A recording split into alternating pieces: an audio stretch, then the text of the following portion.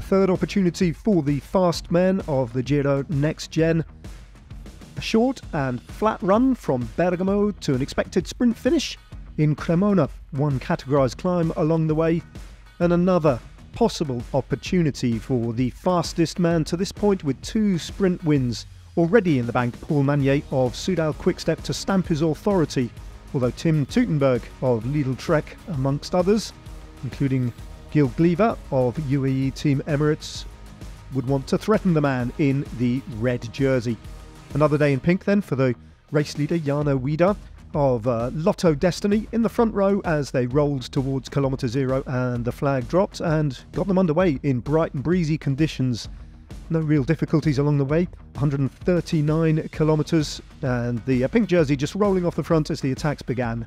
Didn't take long before eventually the break of the day formed, and it was a 5-rider breakaway who made it up the road, including 1 or 2 riders from the Italian squads, as well as a famous name in Alexander Vinokourov, one of 2 sons of Alexander Vinokourov himself. Tim Teutenberg looking relaxed back in the field as Soudal Quickstep did the majority of the work with Lotto Destiny in support, and the 5 riders weren't given much of an advantage throughout the day. Inside 33 kilometres, they had less than 1 minute. Relaxed back in the bunch, a relatively incident-free run into the finish line. 30k to go, they still had 50 seconds. And the intermediate sprint at Malio was the moment that Rossi from the Italian national team just rolled to the front and picked up the points at the final intermediate sprint of the day. As the gap came down ever closer, and with 16 kilometres to go, they only had 14 seconds. Alexander Vinokourov started to look round as the bunch reared into view behind, and the catch was imminent, approaching 14 kilometres to go. With 11k to go then, Alexander Vinokourov himself tried to break free of the other 4 riders in the breakaway, but a succession of different sprinters teams then moving to the front snuffed out the attack from the man from Astana. Tudor Pro Cycling and Lidl Trek at this point making sure that all the attacks that went off the front in the closing kilometres were ridden down, as 5 or 6 different teams sharing the work brought it back again with 1.9 kilometres to go for the inevitable bunch sprint. Into the final kilometre then, it was a combination of Lotto Destiny, Soudal Quickstep and Lidl Trek who took it up. Lidl Trek then with the lead out rider on the front as Soudal Quickstep switched.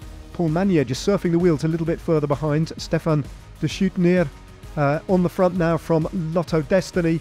It was Lidl Trek though, and Tim Teutenberg who opened up the sprint and very nearly made it to the line, but Stefan Schuitner managed to get the win ahead of the man from Lidl Trek. Tim Teutenberg frustrated again. Lorenzo Conforti also very much in the mix though. What a victory for Lotto Destiny. A stage win from Stefan de Schuitner to go with their race lead.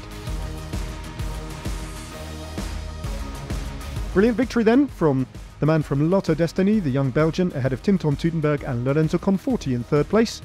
An incident-free day for the man in the pink jersey, Jarno Vida. Still leading by 34 seconds to Matthias Rondel. Paul Magnier just about holds on to the lead of the points competition, but with a reduced advantage over Tim Teutenberg. And the king of the mountain still on the shoulders of Jarno Vida of Lotto Destiny. And he leads the best young riders competition as well.